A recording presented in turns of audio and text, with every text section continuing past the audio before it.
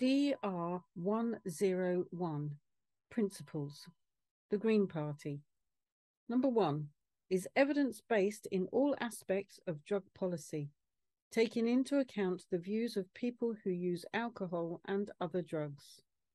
Number 2 takes a public health approach to drug dependence to tackle the wider causes of problematic drug use, such as adverse life events and poverty. Number 3 recognizes that adults should be free to make informed decisions about their own drug consumption, and that such freedom must be balanced against the government's responsibility to protect individuals and society from harm. Number 4 promotes international and environmental responsibility in relationships with producers and supply chain workers. Number 5 opposes profiteering from the supply of drugs.